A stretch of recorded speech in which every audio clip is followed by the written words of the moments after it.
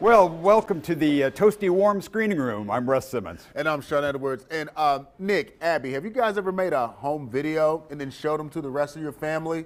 Well, Russ, that's what Dave Grohl should have done. Yeah, that's right.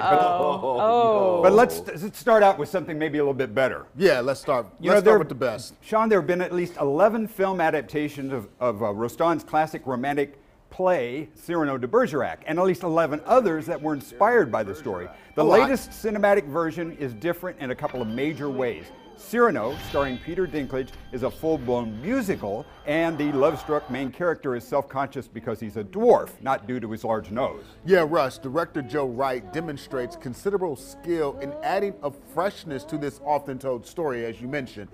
It's surprisingly charming and an eventful musical. Stunning and picturesque, this period piece actually has a contemporary feel to it. You know, Shawn, it's a very well-intentioned movie. It's elegantly produced, and Dinklage is fine as the poetic soldier, but I didn't think Cyrano had quite enough dynamic energy to be truly memorable. I don't know, I liked it a lot, mainly because Peter Dinklage is amazing in the role. Now, no, he doesn't have the best voice, but I do believe that's the point. And the chemistry between Haley Bennett, who's Roxanne, and Kelvin Harrison Jr., who plays Christian, it worked really well. It's not a showy or flashy musical, but one that technically hits the right notes. I'll give it 3 popcorn bags. 4 popcorn bags for Cyrano. Now, here we go. How'd you like to see a grisly, over-the-top horror comedy starring Dave Grohl and Foo Fighters? It sounds like a campy bit of grindhouse fun, right?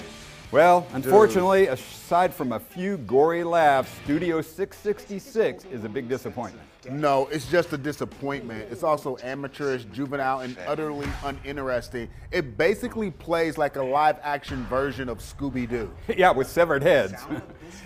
In this story, written by Grohl, he and his bandmates opt to record their next album at an abandoned mansion. Problem is, it's haunted by evil spirits, and their sessions result in gruesome mayhem. You know, Shawn, maybe a director like Quentin Tarantino could have found the right kind of wacky tone, but as it is, Studio 66 is mostly a bloody mess. Quentin Tarantino's a professional director. Now, you know, the legend is filled with artists who have sold their souls to the devil in search of music immortality. Yeah. But Grohl does nothing with this age-old premise. He basically just woke up one morning and decided, I want to make a movie.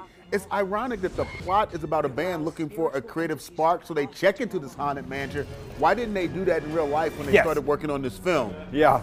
2 popcorn bags for me. This movie's so bad, I deleted all my Foo Fighters songs from my Spotify playlist.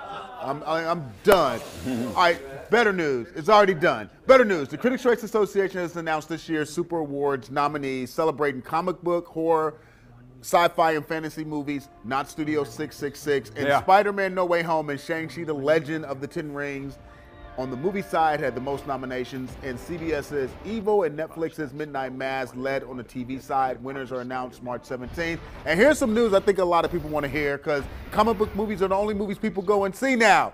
If you want to be one of the first people in Kansas City to see the new Batman movie starring Rob Pattinson before everyone else, go to the Fox 4 Screening Room Facebook page for a chance to win.